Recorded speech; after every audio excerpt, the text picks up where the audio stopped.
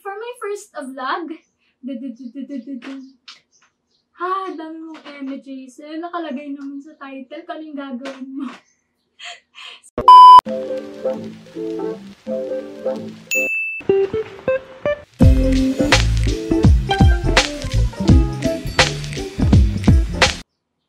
Hey guys, it's me, Jasel, and welcome to my first ever vlog. So, in my first vlog, a quick introduction muna. I am Jasel Valdez. I prefer Jasel na lang kasi I think it's unique. Pinagsama kasing pangalan siya ng mami at daddy ko, Hasmin and Salito. Tapos, I am 21 years old. Ano pa ba? I decided to start my YouTube channel dahil dun sa bunsong kapatid ko, si Joyce. First year college pa lang pinupush niya na ako. Sabi niya, ate, mag-vlog ka na, dali.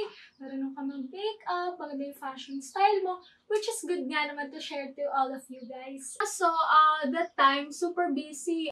Ang dami namin ginagawang plates, artworks na kailangan ipasa on time, mga layouts, talagang wala talagang time. Tapos, dancer pa ako sa Lasal, lagi kami may training after class, kaya parang ang hirap-hirap talaga mag-vlog. Nagpapasalamat ako sa family ko, kay Joyce, kay father kuya, tapos sa mami at daddy, napaka-supportive nila sa pag-vlog ko nito. Ano pa ba? At syempre, sa inyong first 120 subscribers ko, thank you talaga. It really boosted my confidence to start this first vlog. Alam niyo, kahit wala pa akong pinapost na video, nag-subscribe pa rin kayo. And sana patuloy niyo akong supportahan. Syempre, awkward pa ako sa first video kong to kasi iba talaga makipag-usap sa camera. Iba kasi yung makikipag-usap sa friends na parang napaka-natural mo. Iba din yung sa harap ng camera. Pero as much as possible, gagawin ko yung best ko na maging natural lang sa harap niyo. Sana bigyan niyo pa ako ng chance sa mga susunod na vlogs. I'll do better, ganan. Sana nandiyan pa rin kayo. Thank you for subscribing. This first vlog is for you guys. So, ito nga ang first vlog ko. Pinag-isipan ko talaga yung content. Sabi ko, ano kaya yung content na ma-enjoy ko habang ginagawa para syempre mag-reflect sa inyong mga viewers at sana ma-enjoy nyo din. And yun nga, nag-end up ako with recreating my 5 childhood outfits. And sabi ko kasi, ayoko kasi yung first vlog ko, magpapakilala agad ako, share ko agad yung talambuhay ko, yung MMK, ganun. Para kasi, hindi ka naman kagandahan, girl. Hindi ka rin naman masyado relevant. Ganon, alam niyo naman yun. And syempre, parang hindi pa naman gaano interesado yung mga viewers sa ganon. So yun nga, naisip ko, recreating 5 childhood outfits. I think it's fun, it's exciting, and sana yun din yung maramdaman niyo habang nanonood. Pipili lang ako ng 5 childhood outfits sa mga childhood photos ko. Tapos, mamaya, maghahanap na tayo ng mga pwedeng dupe dun sa mga outfit na nasa picture. So, ito na nga guys. Ito yung first photo or outfit na i-recreate natin. Kita nyo naman, yellow dress with yellow socks and white na sandals. Tapos, basta combination lang naman siya ng white at yellow eh. So, let's go. Hanap na tayo ng yellow dress and all, okay? So, ito na nga. Hanap tayo ng yellow dress. By the way, closet to ng mami ko. Kasi dito ko minsan inihahanger yung mga mahaba akong dress kasi sikip siya. Ayun. May yellow dress tayo dito. Pak. Iba. May paganon yung likod. Backless. Husay tayo dyan. So, ito yung yellow dress. Okay na siya. Hanap naman tayo ng yellow socks. Napakadami kong socks kasi nung high school ako, sumasayaw din ako, contemporary dance naman, nung college hip-hop. So, nung contemporary dance, lagi kaming it's either a pack or naka-medyas kung mag-training kasi contemporary, dapat maganda, smooth yung turn, pati mga pirouettes. Tapos, ito, thankful ako kay Tita Tess. Yung tita ko, OFW siya sa Italy. Sa kanya ako nagpapabili ng mga socks na may mga goma pa sa ilalim para goma or rubber para hindi kami madulas pagka umiikot. And I'm really thankful for her. Napaka-generous niya. Ito nga pala yung favorite socks ko, si Mona Lisa. Tapos itong kay Van Gogh. Ito na lang pipiliin ko or gagamitin ko later para i-recreate yung first outfit. Kasi para kabugera naman, no? Ganda niya. Kahit may konting green siya dito, mas lamang naman yung yellow. Then guys, ito naman yung napili kong sandals na white. Ang dumi niya na, sorry. Ito yung napili ko kasi una white siya, padalawa maganda ito yung details na clear para mas kita yung yellow socks na cute, diba? Malaan Curtis.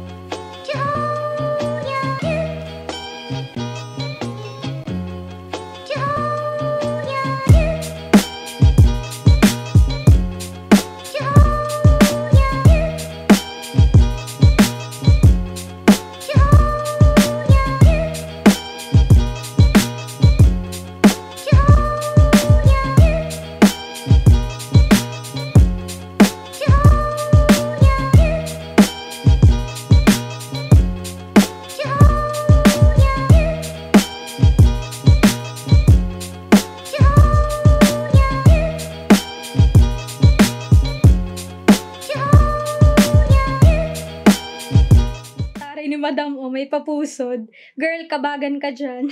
Ito nga pala si Kuya Cairo. Higher grade namin siya. Lagi ko siya nakakasama sa mga pagsayaw sa mga school events sa Holy Family Academy. Tapos, ito nga pala, wala na ako nitong Christmas hat na itapon na ata. Pero, itong red na top, tapos itong maong na skirt, meron ako niyan. Tapos ito, kahit putol yung picture, sure na sure ako kung ano suot ko dyan. Yan yung iconic kong black boots na may Mickey Mouse sa gilid. As in, halos araw-araw suot ko yan nung bata ako. So, marami naman ako dyan black boots, pipili na lang ako. Hanapin na natin yung red sando. Ayan, nagugulo. Pasensya po, inang bayan. Pag kasi nagugulo yung damit, ang feeling niya, nagugulo yung sanlibutan. So, ito, may mga tube sando. Pero I think, ito na yung pinaka-closest. Yan. Parang Sabrina top na rin naman siya kahit medyo, yan, nakalagay, I don't care. Yan, kahit medyo maliit dito. Pero, nakuha niya naman yung ganang style. Sando na din. Next naman natin hahanapin is yung maong na skirt. And, asan nga gayon? Yeah. Dress to eh. Ayun. So, ito nga yung maong na skirt ko. Kaso, di ka dun sa picture, mini skirt siya. Eh, ito, mahaba. Yan, Wala ako kasi masyadong maong na skirt eh. And gusto ko sa details niya, may pas-zipper dyan sa gitna. So, ang gagawin ko na lang is, yan, itutupi kong ganan sa paloob para maganda pa rin tingnan pag suot ko na. Guys, ito nga pala yung napili kong dupe para dun sa black boots na lagi kong suot ng bata ako. Wala lang, gandang-ganda ako sa silhouette niya. Tingnan nyo, yung taas pa lang, hindi siya yung bastang tuwid lang. Yung sa taas niya para siyang pa letter V, tapos itong takong kakaiba din. Plus points pa tong mga black beads na ang ganda-ganda niya pagsuot. Tapos hindi kayo maniniwala. Nabili ko lang to sa ukay. Nakalagay sa ilalim niya, 450. Tapos dun sa stante nakalagay 50% off yung shoes. At luckily, kasama to. And nung nagpunta na ako sa cashier, natawaran ko pa si ate. Sabi ko, ate, please, 200 na lang. Ganun lang naman sa ukayan. Konting lambing lang. At pumayag siya. Kasi sobrang sukay ko din naman sa ukayang yun.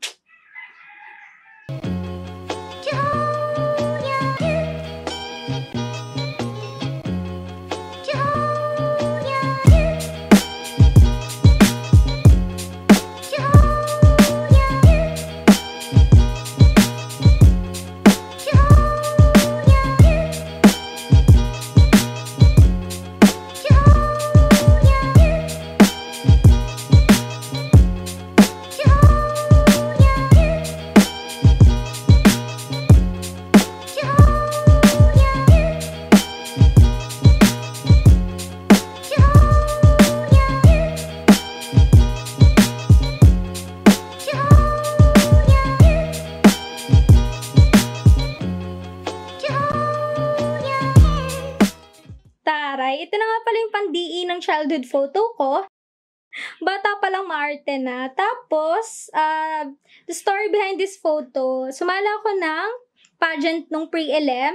Tapos, nanalo ko dito ng best casual attire. Yung top ko is red na crochet, yung ginanchilyo. Tapos, itong mga nakalawit, shell siya. Yung pambaba ko naman is tokong na maong lang. And yung pampaa is white na sandals. Dahil isa lang naman yung white sandals ko, gagamitin ko na lang din yung white sandals sa first outfit ko. So, ito na lang.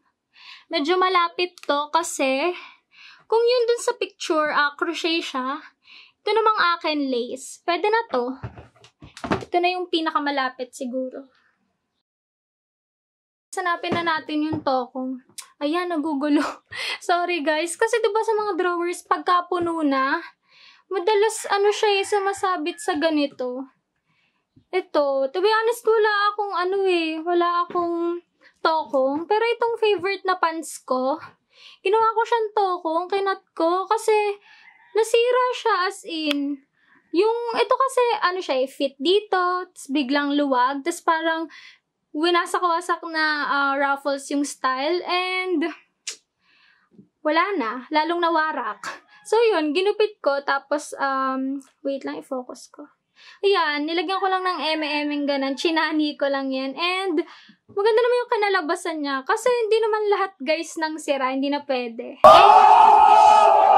Pwede nyo pa rin gawa ng paraan, lalo na pag favorite nyo, yung feel na feel nyo pagkasuot nyo yun. Huwag nyo muna ipamigay, kasi lalo na yung mga outfits na hindi uso ngayon, uso pa yan guys. Wait lang kayo.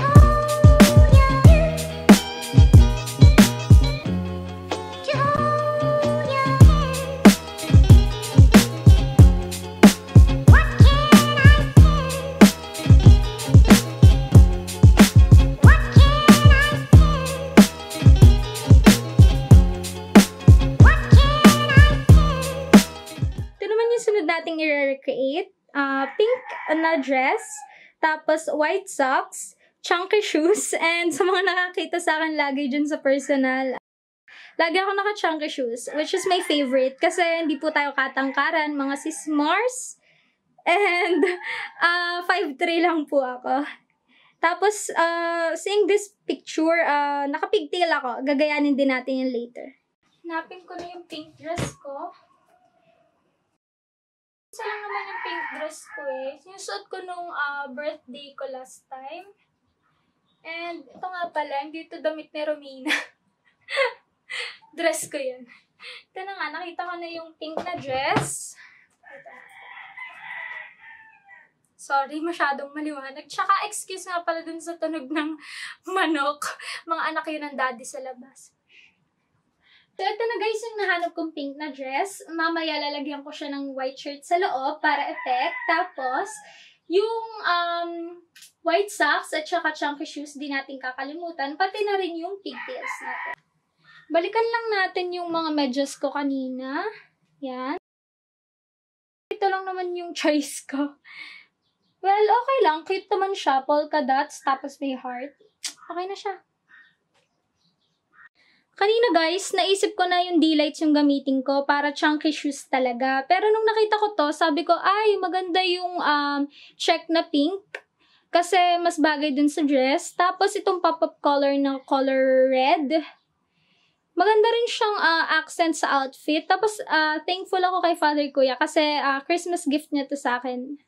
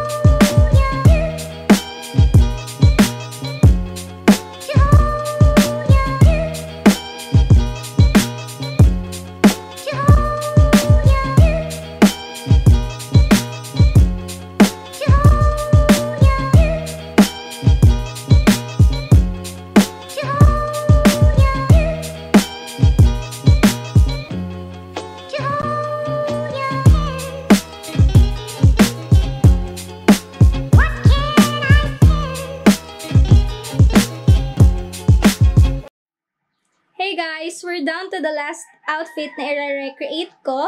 And ito nga pala yung ka-showdown ko, si Vivienne. Hindi lang ako sure kung naging kaklase ko siya, pero ang alam ko, section B siya. Kaklase siya nung kumare ko, si Kela. And, hi nga pala, doon sa isa ko pang kumare, si Sheen. Alam ko magkaklase silang tatlo. Tapos, ako yan, yung nakataas naman yung kamay. Ano yan, sis? Yaya Bunel o di ko kayang tanggapin? Tapos yung babae sa likod, si Teacher Edeline. Favorite teacher ko siya nung elementary. Maraming takot sa kanya, pero ako gustong-gusto ko siya. Magaling siya magturo. Discuss ko naman tong outfit ko na to. Naka-tube na white with stripes. Wala akong ganon, pero may malapit naman. Tapos yung pambaba, hindi siya leggings eh. Hindi rin siya jogging pants. Kasi pabuka yung pababa niya. Basta may stripe siya na white sa gilid. Tapos, yung boots, yung iconic, yung lagi kong suot.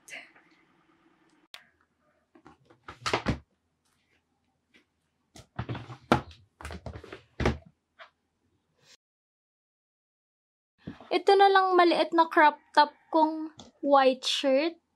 Yung gagamitin ko dun sa last outfit. Pero parang kailangan talaga medyo tube style eh. So, siguro, ito na lang.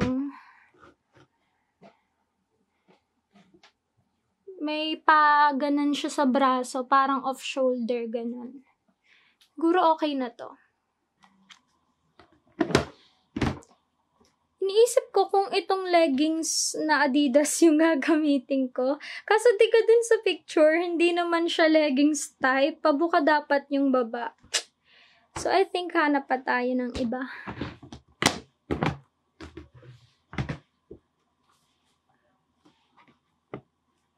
Ay, ito.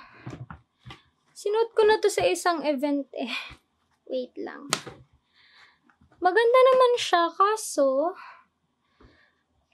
parang masyadong formal para dun sa i-recreate ko. Itong part na to, pahakap. Tapos ito, may dramang pabukang ganun. At may linya naman na kahit pa paano sa gilid. So, parang okay naman. Kaya ko naman siyang dalhin kahit formal pants, tapos naka-boots. And para naman dun sa boots, yun na lang din siguro kanina na nakita ko.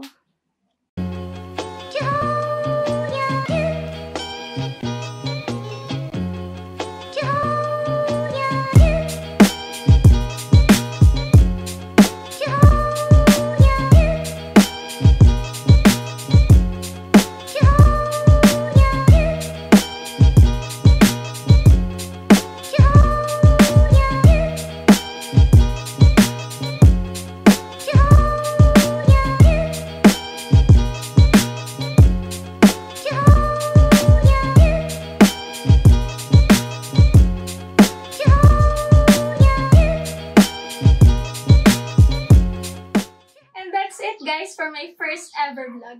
Thank you talaga sa panonood. And I hope you keep on subscribing. Kindly share it to your friends. And sa mga susunod kong vlogs, pag-iisipan ko talaga yung content para mas ma-enjoy nyo. Plus, kung may gusto kayong isuggest na content, just comment down below and click the notification bell para malaman nyo agad kung may mga susunod na akong vlogs. Thank you!